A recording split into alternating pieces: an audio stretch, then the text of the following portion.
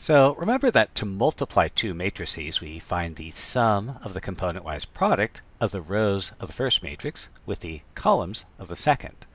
But the rows and columns can be treated as vectors. And the sum of the component-wise product is the dot product. So we can reformulate matrix multiplication in terms of the dot product of the row and column vectors. So suppose we take our matrix A to be a matrix of row vectors, and our matrix B to be the matrix of column vectors, and we'll assume that the V's and the U's are vectors of the same size, otherwise we can't find the dot product. Then we can express the product AB to be the matrix of dot products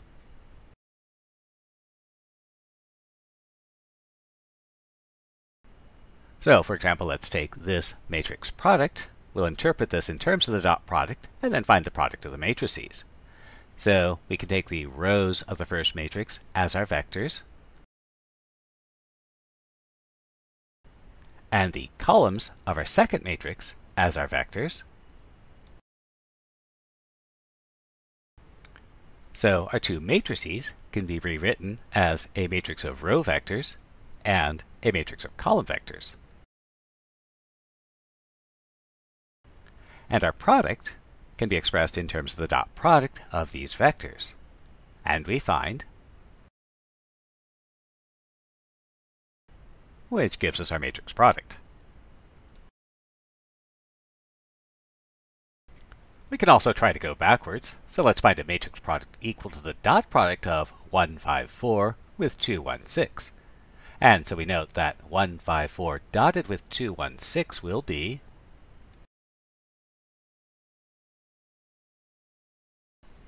And if we think about this as a matrix product row times column, then we'll want a matrix with row entries 1, 5, 4, and a column 2, 1, 6. And if we find row times column, we get the product.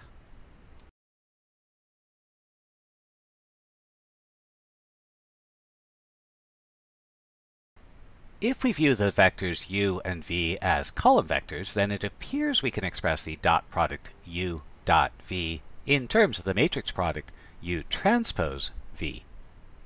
Nope. The important thing to note here is that the dot product returns a scalar, but the matrix product returns a matrix. But as long as you keep this distinction in mind, it is convenient to remember that for two column vectors of the same size u and v, u dot v is u transpose v, where we have to interpret the left-hand side as a scalar and the right-hand side as a one-by-one matrix whose entry is the scalar. Now, computationally, there's no advantage to the dot product interpretation of matrix multiplication, and again, there's no simple interpretation of a transpose. But in combination, the two lead to a very powerful result. And that's the following. Later on, it will be useful to find AB transpose, the transpose of a product.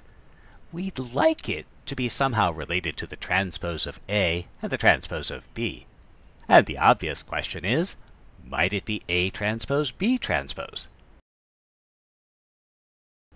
So let's do a little bit of analysis first. Suppose the product AB exists. Which products of their transposes exist, and which will have the same dimensions as the transpose of the product? So suppose A is an M by N matrix. If AB exists, then B must be an N by K matrix. And so AB will be an M by K matrix. AB transpose, remember rows become columns, will be a K by M matrix. Meanwhile, A transpose and B transpose will be. So the product B transpose A transpose exists, it will be a K by M matrix, and so it will have the same dimensions as AB transpose. In other words, if the product AB exists, then AB transpose will have the same dimensions as B transpose A transpose, and this suggests that there is a possibility that AB transpose is B transpose A transpose, but let's prove it. So suppose A consists of the row vectors u1 through um, and B consists of the column vectors v1 through vk. And again, we'll assume that these vectors are the same size so we can form the dot product. So let's consider the ijth entry of AB transpose. So remember, the transpose turns rows into columns and columns into rows, and so this will be the jith entry of the product AB. But the jith entry of AB will be the product of the jth row of A with the ith column of B. And so it will equal the dot product uj dot vi. Meanwhile, let's consider the ijth entry of B transpose A transpose. This will be the dot product of the ith row of B transpose and the jth column of A transpose. But again, the transpose turns rows into products, so the ith row of B transpose is the ith column of B, and that's our vector vi. And similarly, the jth column of A transpose is the jth row of A, and that's our vector uj.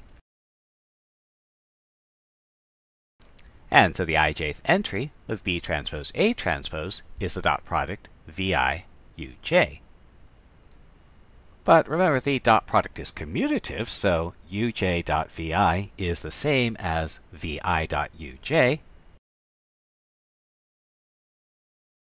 And so AB transpose and B transpose A transpose have component-wise equality, and this proves that if it exists, AB transpose is B transpose A transpose.